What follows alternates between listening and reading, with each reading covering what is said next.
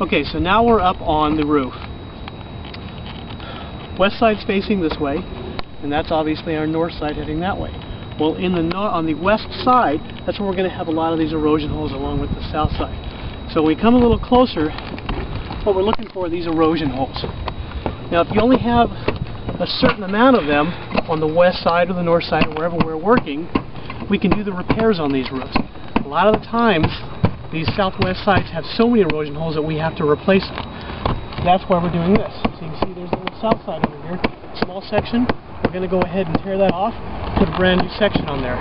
We're also working on this section over here. So we'll pan around and look over here.